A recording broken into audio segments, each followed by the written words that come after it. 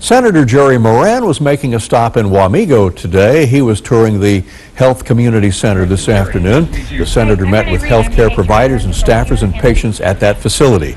That learning more about healthcare is very beneficial right now. And this is especially important now with the Affordable Care Act and its implementation. What does that in particular mean to our ability to make certain that these hospital doors remain open? Physicians, pharmacists, home health care, all those other services are available to Kansans regardless of where they live. See ya. Senator Moran says healthcare staffers are hoping Washington can simplify things so they can focus on care of their patients.